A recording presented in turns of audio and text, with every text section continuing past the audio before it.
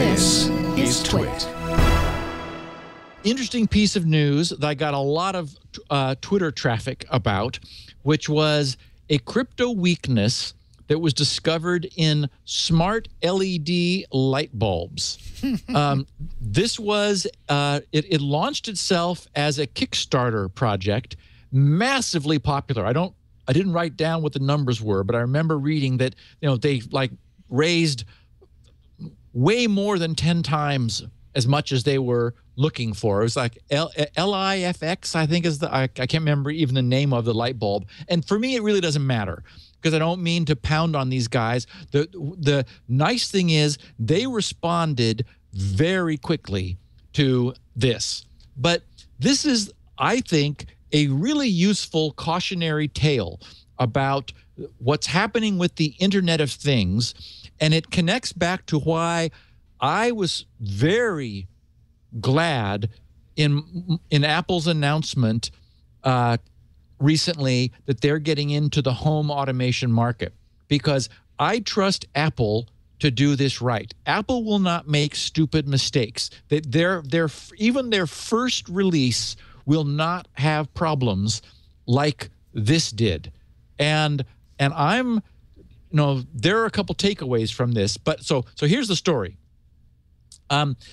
It's a very cool concept. The idea was that these would be LED screw-in light bulbs, and Leo's talked about them where you can change the color temperature and so forth. And they would be in a mesh network. So the light bulbs, if you have them many in the same room or scattered around your house, they would be talking to each other. So, for example, light bulbs far away from your router don't have to have a direct connection to your router. They can talk to the next nearest light bulb that'll talk to the next nearest one, to the next nearest one, to the next, essentially forming a chain in order to all be connected together. But and again, they talked about how easy this is to set up. Anytime something is really easy to set up, you have to ask yourself, okay, how is it working? How is it that I can screw in new light bulbs and they're just on the Wi-Fi network? How did that magic happen? I can tell you. Because if it's too easy, then you've got to wonder about the security. So what the engineers did was, or some hackers took some of these apart, and they found the standard debugging pins, the so-called JTAG pins, which allows access to the memory.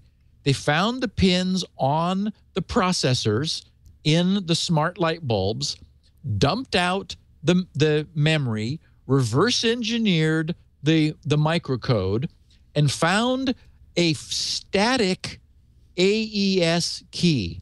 Now, I'm sure in the we've got military grade security nonsense that was part of this. They were saying, AES 256-bit encryption, military grade. We see this all the time in systems that are not secure. The problem was they burned the fixed static AES key into the firmware, the same one in every light bulb.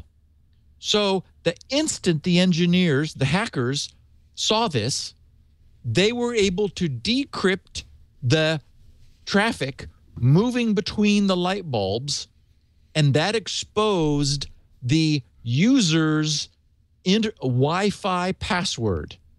So the Wi-Fi password was encrypted beautifully, but using a fixed known key.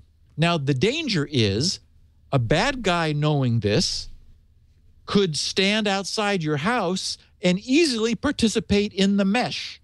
And with any, the moment there's traffic between the light bulbs, decrypt it and the user's Wi-Fi password will be there.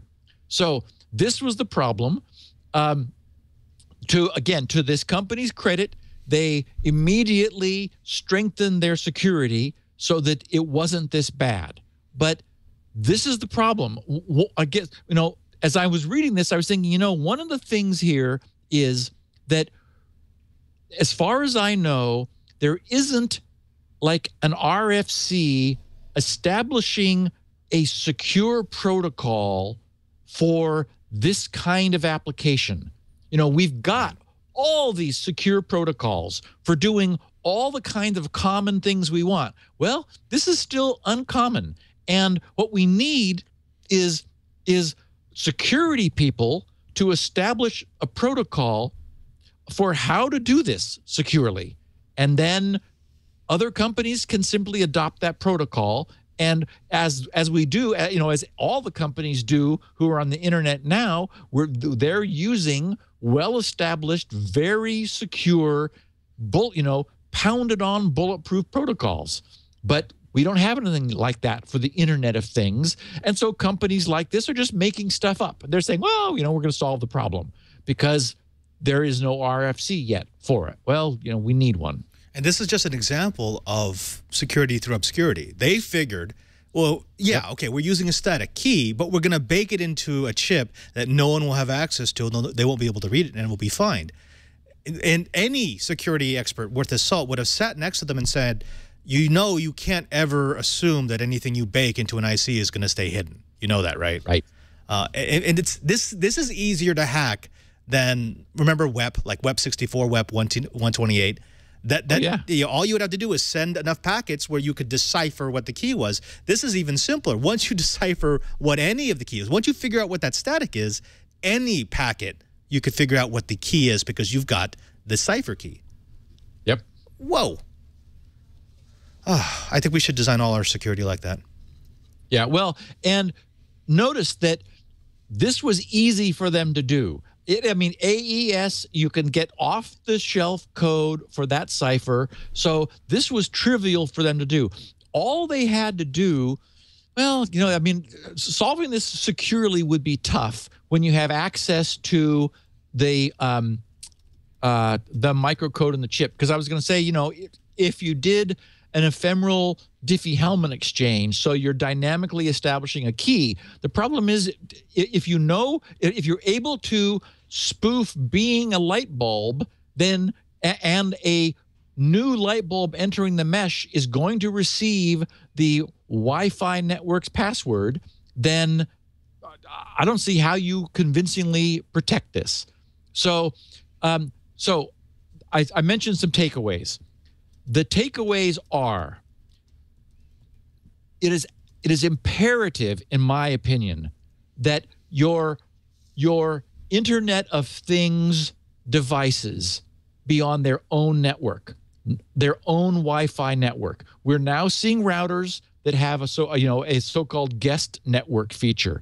And if yours doesn't, get a second router and set it up with its own password that your hardware devices can talk to. My point is, I just don't think it's safe at this point.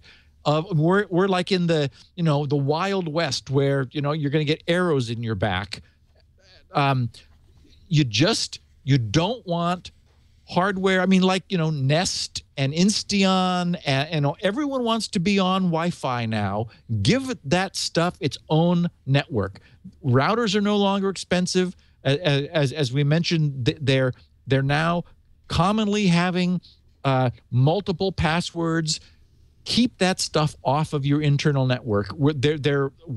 Unless people do that, and the people hearing this podcast probably will.